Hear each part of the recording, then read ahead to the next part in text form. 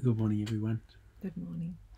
It is good to have you with us again for Daily Devotions this week. We're going to be thinking in the next few days about what the Bible is and what it's for and why it should be central to our lives as Christians. Now, most Christians would agree that the Bible is pretty important, but what exactly is it? The word Bible literally means books. The Bible, as we have it, is really a library of 66 books written by various authors over a period of about 1500 years. Now, that library of books breaks down into two main sections, the Old Testament and the New Testament, and that word testament means covenant or agreement. The Old Testament, first of all, contains 39 books. It was written originally in Hebrew, which is the language of the Israelites. It tells us of the creation of the world and what went wrong with it, Genesis 1 to 11. And then from Genesis 12 on, it spells out God's covenant and dealings with Abram and his descendants to rescue a people for himself. And so you learn lots about God's character and human nature in the Old Testament.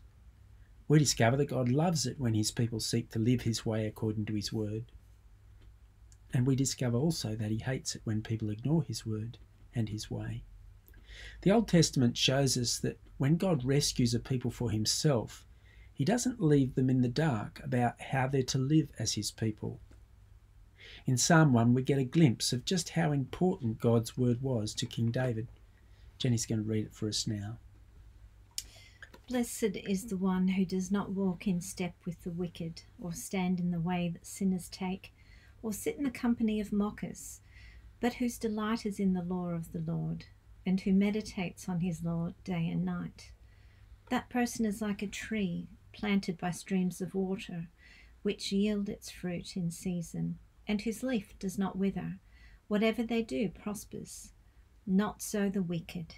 They are like chaff that the wind blows away. Therefore the wicked will not stand in the judgment, nor sinners in the assembly of the righteous. For the Lord watches over the way of the righteous, but the way of the wicked leads to destruction. Thanks, Jen. The Old Testament believers loved the law that God had given to Moses. The righteous were those who trusted the promises of God's word to be true. They delighted in God's law and meditated upon it often. And the result was that they were like trees planted by streams of water. The fruit in season which they produced came from a life lived in accordance with God's word. Again, Psalm 119 speaks of the importance of God's word to King David in knowing how to live and what path to choose. He says, "Your word is a lamp to my feet and a light to my path." Now, if you want to understand just how important the first 5 books of the Bible were to Old Testament believers, this week you could take up the Psalm 119 challenge to find out. If you read 24 verses a day, you'll get through it in 8 days. But read it slowly and meditate on it, meaning chew on what it's saying. Each day, thank God for his word in response to what you're reading. Thanks for thinking with us today. I hope you'll join us again tomorrow. Bye. See you then.